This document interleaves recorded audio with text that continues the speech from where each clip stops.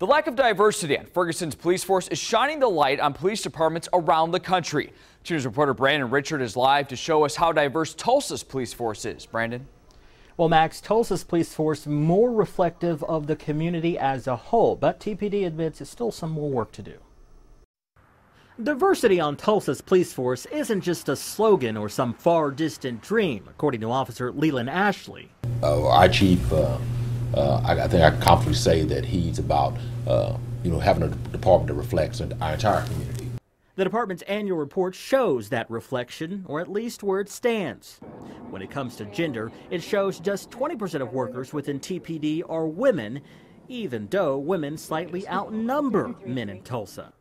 But according to data from the U.S. Justice Department, that 20% figure actually puts Tulsa towards the top of a list of cities with the highest percentage of women in law enforcement. Tulsa's percentage also higher than the federal government's. When it comes to race, nearly a quarter of TPD's employees are minorities.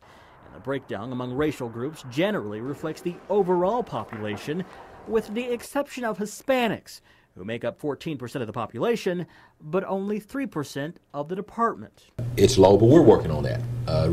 Because the key is Hispanic is one of the fastest growing population here in Tulsa.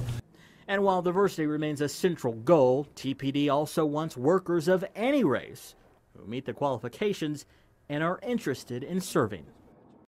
And keep in mind, you must have a bachelor's degree in order to join TPD as an officer. In most minority communities, that means less than 20% would qualify.